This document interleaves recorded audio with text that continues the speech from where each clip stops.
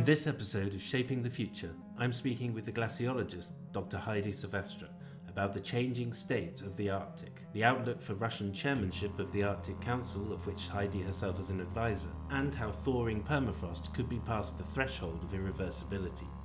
Heidi combines the spirit of the modern polar explorer with the weight of her important scientific work.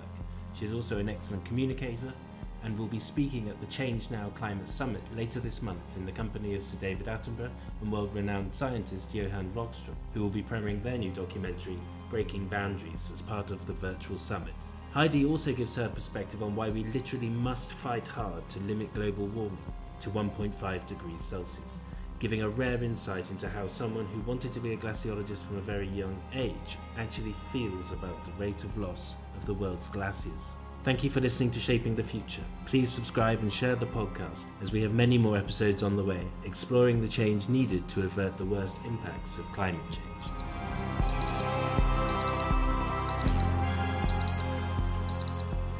Heidi, it's good to speak to you. Thank you very much for taking the time. I see that you've been working up in the Arctic recently. Can you just tell us what you've been doing up there, what you've been looking at? Yeah, absolutely. I'm just back from a month-long expedition on the archipelago of Svalbard. Our goal was to do an expedition that is completely different from the more classical expedition. We wanted to show that we can reduce our carbon footprint. Hence, we spent a month skiing, pulling all our research equipment behind us, investigating the deposition of black carbon on snow and ice on the archipelago of Svalbard. It definitely was extremely hard work. I think we really underestimated how hard it was going to be to not only survive, but on top of surviving, still do science along the way. And what we experienced was pretty disturbing. We decided to do the expedition during the month of April, which is typically, the months during which you have the best weather in Svalbard. It tends to be very stable, cold, but good weather.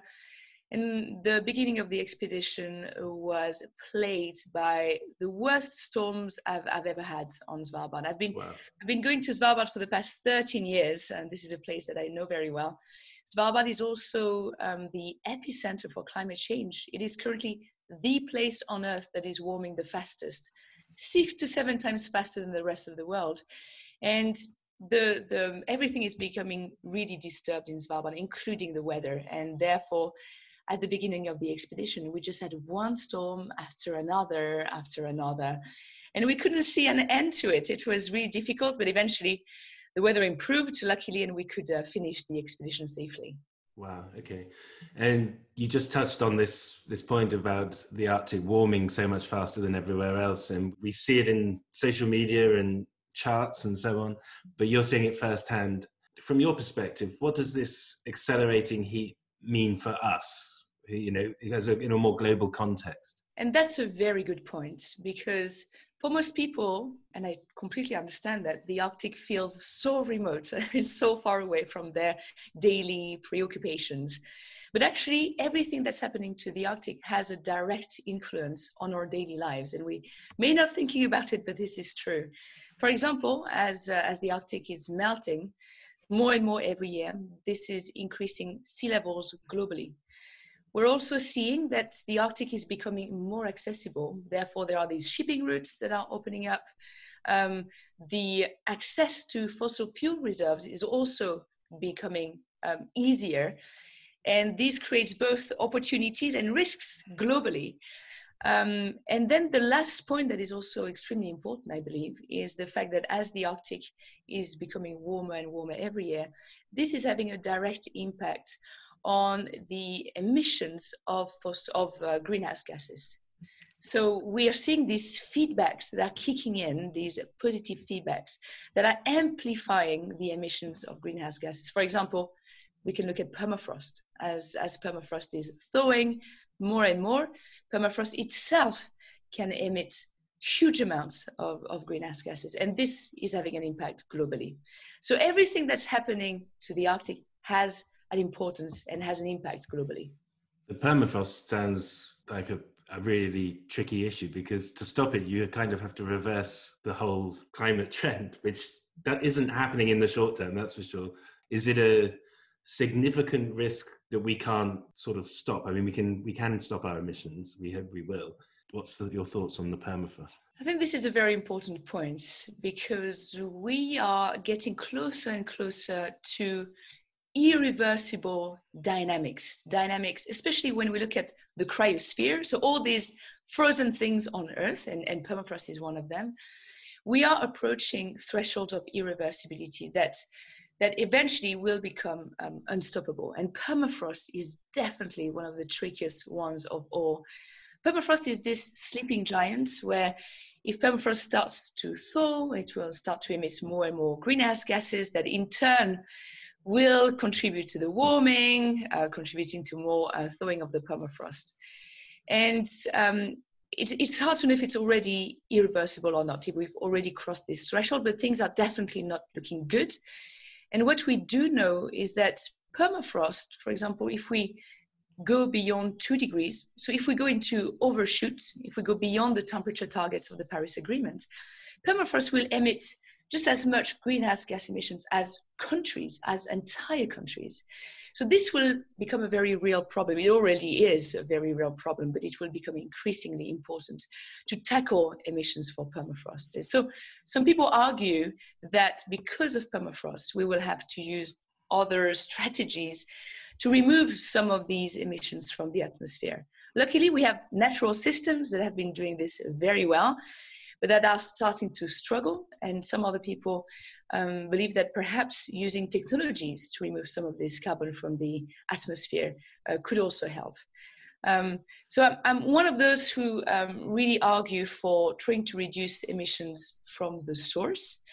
But eventually we will have to go into negative emissions. So using CDR technologies to help us because of the fact that permafrost will become such an important player in the global carbon budget.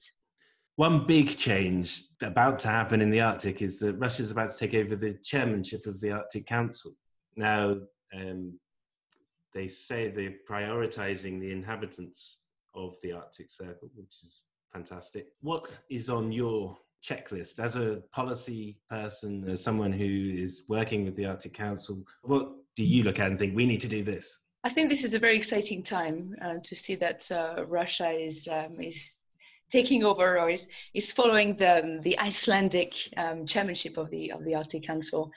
And it was fantastic to hear, I think it was a couple of days ago, Lavrov saying that indeed they will prioritize the health, the living conditions of the people in the Arctic. I mean, we often forget the fact that the Arctic, as opposed to Antarctica, the Arctic is a place that is fully inhabited. People have been there for more than tens of thousands of years, and so therefore it is a very important topic. And these peoples there, they are facing some of the most rapid, profound changes that are taking place on Earth at the moment because of our actions, because of our emissions.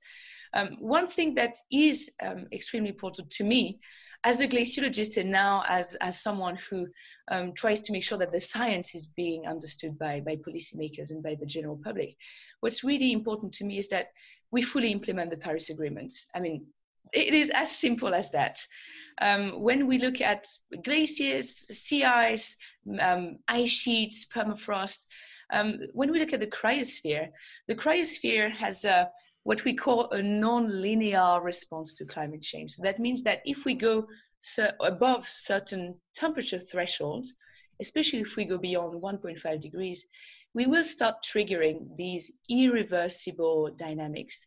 For example, the destabilization of the Greenland ice sheet, the loss of sea ice in the Arctic, especially summer sea ice, the disappearance of mountain glaciers. And these are, and also one important point is ocean acidification that is becoming major in the polar regions. And these dynamics, once we go beyond 1.5 degrees, they are almost impossible to stop. We can slow them down, but we can never reverse these kind of dynamics. And one solution to avoid these widespread changes is definitely to fully implement the Paris Agreement. And that means doing whatever we can to keep global temperatures below 1.5 degrees. Yeah, we definitely don't want any of those things to happen, especially things like Greenland ocean acidification. And yet there was I think Potsdam Institute put out a paper this week saying that, you know, we're really reducing our chances now to very few pathways to 1.5. So drastic action has to happen, and pretty much this year. I mean, this is a really critical time. You touched on the opening up of fossil fuel reserves in the Arctic because of melting, and Russia, they sell carbon fossil fuels. And we have to have sympathy, I think, for nations who actually their GDP is based on fossil fuels, because we're asking them to give them up. And this creates a lot of complexity. Do you see this as a big challenge when we try to sort of transfer away from fossil fuels? Absolutely. I think there's a huge dilemma here. We do know that the warming of the Arctic is creating both opportunities for certain countries, and also this comes with a huge amount of risks. Today, if there was an oil spill in the Arctic, we're still not able to clean it up. I mean, that's it. It's as simple as that. And as we're exploiting fossil fuel reserves further and further north, then this is becoming a massive problem. When we look at, for example, an oil spill in contact with sea ice, what can happen is that the oil can actually become sandwiched between layers of sea ice. And how do you clean this up? Sea ice is constantly moving around the Arctic. An oil spill that happens in one place can have impacts, you know, all the way across the Arctic. And therefore, the notion of governance and of risk assessment is absolutely major in the Arctic now. It is, as a scientist, I'm not the one, you know, who is supposed to say what we can or cannot do. I can only talk about the risks. So I'm really curious to see, you know, what the Arctic will look like in 10 or 20 years. Things are changing so rapidly, creating, again, both really huge opportunities that come with massive risks. So I really hope that we'll be able to make the right decisions in time, and also thinking long-term about the consequences of our actions, especially for the people living in the Arctic. Okay. Earlier on, you mentioned a word that I've heard more and more recently, which is overshoot. And it's just a reality, basically, that we are in this situation where we might not do enough in time. And in this sort of what I would regard as a worst case scenario, there are scientists saying we should research interventions and like geoengineering. And one reason is cited is to stop or even reverse Arctic heating. What are your thoughts on this subject? Yeah, my opinion, and that's only my opinion, is that I would rather see all these incredibly bright people really thinking more about how can we reduce our emissions at the source? How can we be less dependent on fossil fuels? Instead of thinking about these so-called solutions that, for example, would reduce solar input onto a region like the Arctic, that could have massive consequences. The climate, as you know, is an extremely complex system. If we start disturbing a little bit of it, the consequences could be really far-reaching and impacting places where it was not supposed to have an impact on. So I think at the moment, the situation is so extremely urgent that we do know that the best solution, the most efficient solution, is really to reduce emissions at the source.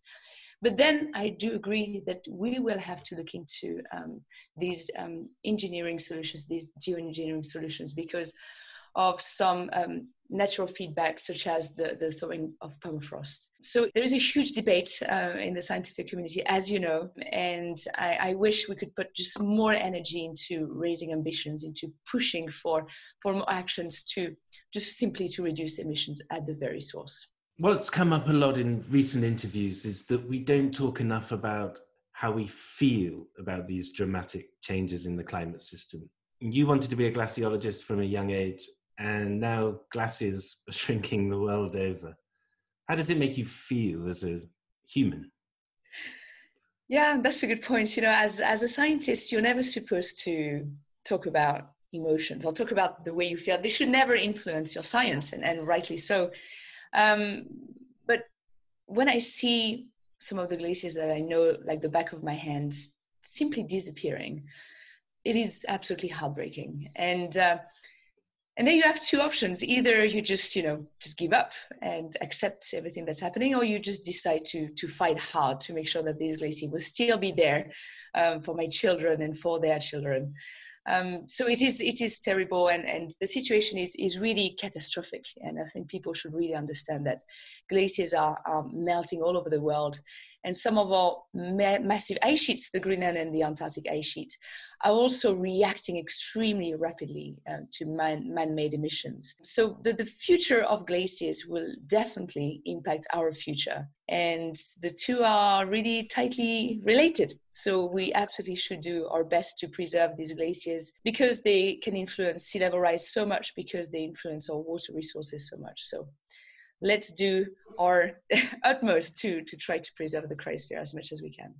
Okay, well, I've got one more question, and I think I know pretty much what the answer is going to be. It's a big year for climate, with COP26 putting it back on the mainstream media agenda. If you could put your climate policy of choice on the negotiators' agenda, what would it be? Yeah, I wish I had this power, this magic wand to make such a big difference. But it would really be to help raise ambition and to make sure countries understand the importance of avoiding overshoots as much as possible. So let's keep these temperatures below 1.5. Well, thank you very much. It's been great to talk to you, and I totally agree with everything you say. So, yeah, good luck with everything you're doing this year. It'll be great to catch up with you again soon. Likewise. Thank you so much, Nick. Thanks again for listening. If you are interested to help support this series and help expand the discussion around climate topics, then please do consider backing my channel via Patreon. It will help me produce more content, and you will also gain access to more expert interviews. It would be great to engage more with audiences too and understand your views on these topics.